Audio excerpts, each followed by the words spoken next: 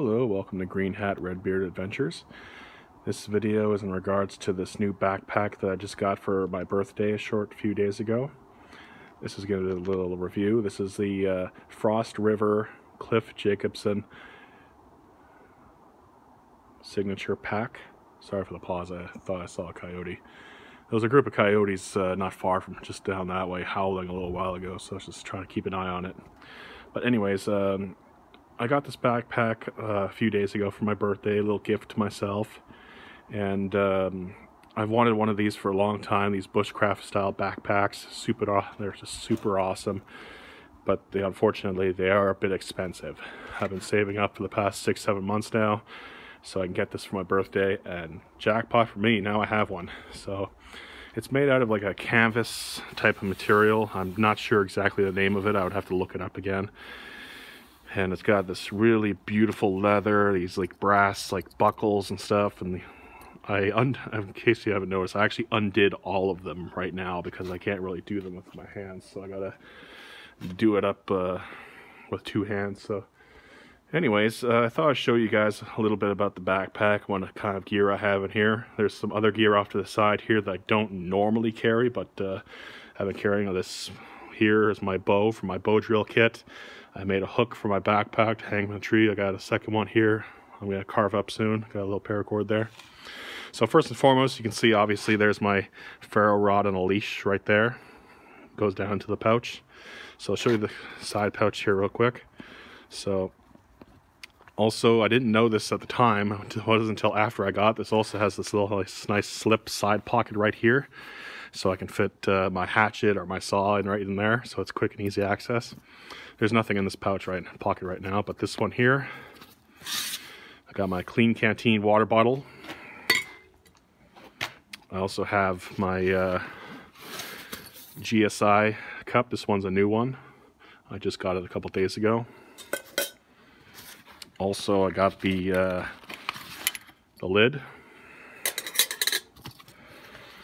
as well as down on the bottom, got a bunch of coffees, different style coffees, and there's also tongs, and there's the ferro rod itself. So I'll put the ferro rod back down in there. Come on. So there's the tongs for the cup. So obviously these side pockets, they're big enough for a Clean Canteen 1 liter bottle, as well as a GSI cup and a lid, as well as tall enough so I can fit a little extra stuff down the bottom too. So I'm underneath this man-made shelter here, so I gotta come around to this side here to show you what's in the other side pocket here. In this side pocket here, I actually just have my tarp and tent stakes in here as well. I'm actually going to get rid of these tent stakes real soon, and that's one of the reasons I'm out here in the woods today. I'm going to find myself some sticks and make some tent stakes out of, just for fun. It's a little tricky to get out, but that's my tarp in there. It's a woods tarp. I'm not going to, since it's tough to get out one-handed, I'm just going to leave it in there. My other side, swipe pocket, I got my Grand's First Brook wildlife hatchet. And I also have my Silky Salk Envoy. So we're going to come back around and show you what's in the main compartment. Let's make a little room here. So let's open that up. So first things first, when you open up the main pouch, there's a nice 2 little flaps here with another belt buckle that keeps everything in and together. I opened that as well. So some things in here I don't always carry with my day hikes. I've just been carrying them lately for the sake of bushcrafting work and stuff. There's a piece there for a bow drill, base platform. Here's another one. I'll be straight up honest right now. I know very, very little about bow drill kits. My first bow drill kit was actually made by somebody else. This one here was given to me. The bow itself I made myself, and the spindle, this one here, this is about 1 foot long. This was given to me by somebody else as well. So that somebody gave me these 2 pieces right here, It's a little catch for the amber. Here's a spindle I made yesterday. It's a little damp, so I gotta let it dry out a little bit. So I got smoke from it, but I wasn't able to get an amber. And the handle piece is in here somewhere. I'm sure we'll get to it shortly. But here's a nice pad for sitting on. I got my little grill in a do-it-yourself packaging. I also have my journal, which is something I don't always carry. I just started carrying this just recently on my last camp out. This is just not everyday writing. This is just for when I'm out hiking and camping. I just write in it when I'm hiking and camping only. So I'll put that there. I've got my hammock for hanging out in the day. This is the Grand Trunk single hammock, dark green colored with the straps attached to it. This I've been carrying around with me almost all the time now for day hikes, as well for camping out. Here's some spare paracord rope for the tarp, as well as for other things as well. This is a little pouch here. Inside there is some work gloves, some wool gloves, as well as a spare scarf.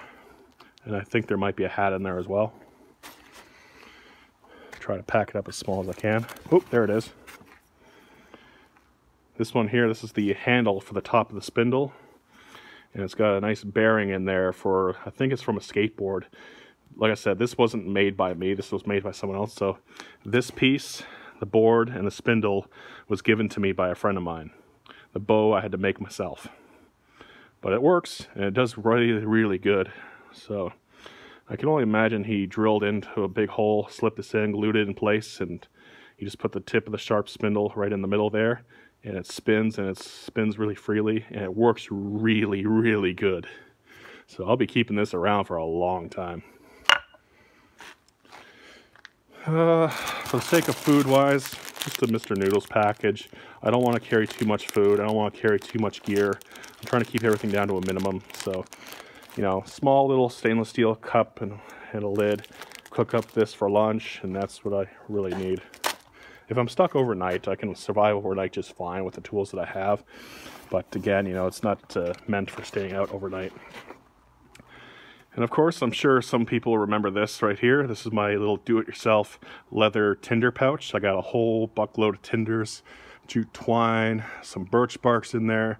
My flint and steel kit is in there, Bic lighter, small ferro rods in there now. And this is what I've been carrying around for my day hikes. You know, it looks really big and stuff, but it's actually quite lightweight. It's very lightweight. And I could squish this down a little bit extra if I so needed to. So that's everything.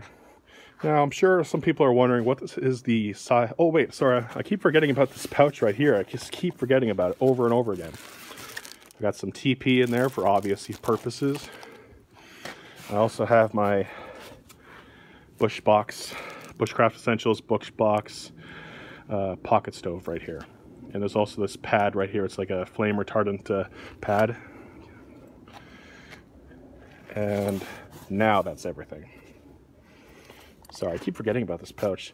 Well, actually, there's more to it. And then there's also this little flap here with a zipper on it. I got some little small odds and ends, you know, like a spork in there. I got a small compass, little signaling mirror, just, you know, little odds and ends, nothing special, nothing important. So the size of this backpack, capacity-wise, is a 17-liter capacity, but with the top flap being adjustable and all with the straps, it can jump up to, I think, about 26 liters, give or take. But I'm trying to keep my stuff down to a minimum, but, you know, this is what I have in my bag. You know, like I said, there's some things in here, like the bow drill kit, I don't always keep in this bag. But it is a bushcrafting style backpack, and I want to carry some form of bushcrafting stuff, and I want to do some more wood carving related items and such. For the straps wise, the straps are pretty straightforward and basic. You know, it's a nice, good material, good strong stuff, as well as the leather on the here leads to like a belt buckle style thing, so it's adjustable on the bottom of the backpack. There's no strap that goes across the chest area, but that's not a big deal. So this is my backpack, my new bushcrafting backpack. So it's pretty good overall, and I'll see you around till next time.